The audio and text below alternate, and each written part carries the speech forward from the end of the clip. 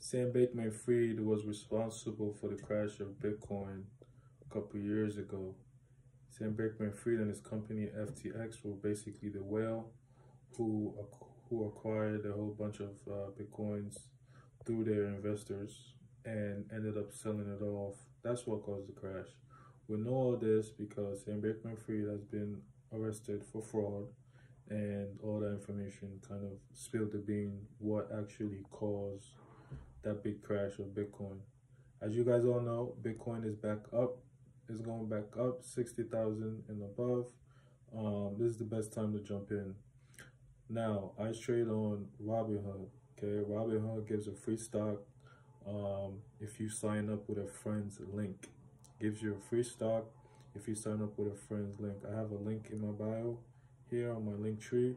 Get on there, click the link, sign up. You get a free stock, I get a free stock. It's a win-win. Let's go.